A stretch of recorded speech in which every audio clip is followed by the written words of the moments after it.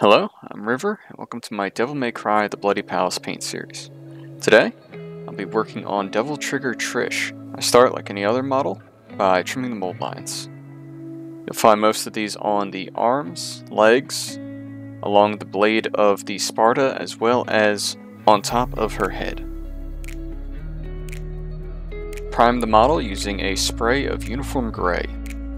I'll be honest, I didn't put as much work into this model as I do with the other ones, purely because the model's so simple. I got a little bored with it, honestly. The only difference with this and the previous Trish model is the fact that she has a more close to the chest pose with the Sparda sword.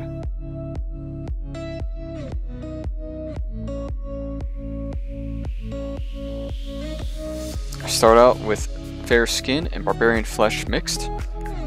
I gently base coat the entire model's exposed skin, which for Trish there's a little bit more because she has a crop top. Matte black, I go ahead and I paint all of the black clothing on her body. This includes her pants, boots, the crop top itself, as well as the meaty parts of the Sparda blade.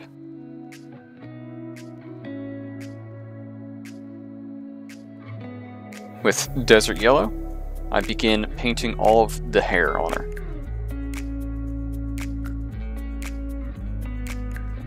Brown wash. Using a 2-to-1 mixture of wash to water, I go ahead and I wash the entire bit of the hair. You could also use 1-to-1 if you prefer.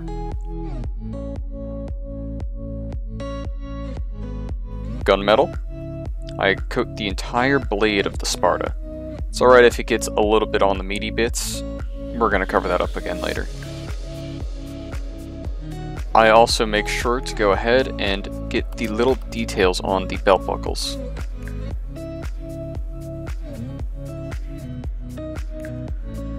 With skeleton bone, go ahead and I paint all of the bony protrusions along the Sparda.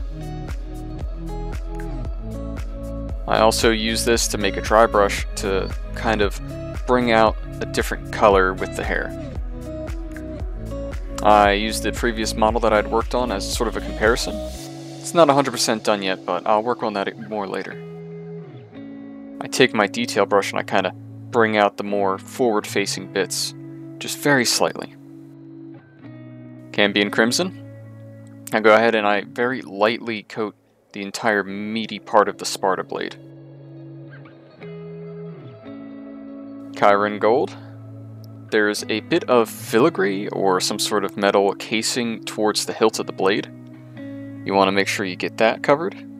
Alternatively, you can just keep it black or the meat color. Brown wash. I return to coat all of the bony bits as well as all the meat on the Sparda blade. Flesh wash. This is where I believe I made a mistake. I coated the entire exposed skin with this flesh wash when I should have used a lighter tone. Treant Green, paint in the little eye-like glowing bits that the sword itself has. Necromancer's Cloak, I just sort of give a very light highlight on just the edges where I think the light will most hit the clothing. You could be very generous with this, or you could be very specific. Ultimately, it is optional.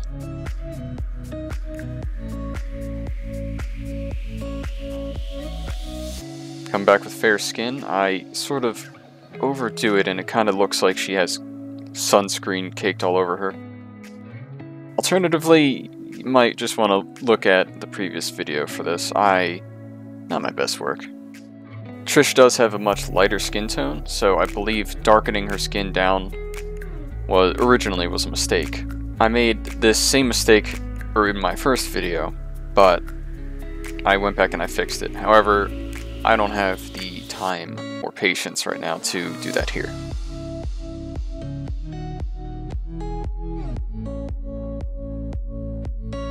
Skeleton bone, I give another once over on the hair to sort of bring that blonde out. Matte black, I paint the entire base, except the sort of spiky protrusion on the front to represent the facing marker. For that, I use angelic yellow. It takes a couple coats, but I do highlight the sort of like Trish electric energy yellow around the direction facing marker.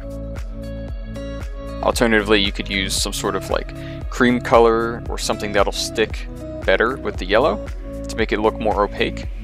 I chose to forego that and ended up having to do several coats with this yellow to make it opaque. With that, Devil Trigger Trish is done. Again, I didn't really think this was my finest piece of art, but I wasn't really having fun with it, so I just kind of burned through it real fast. Quick little video, only about 5-6 minutes, but what you gonna do? If you liked the video, leave a comment and subscribe. Otherwise, I'll see you in the next one.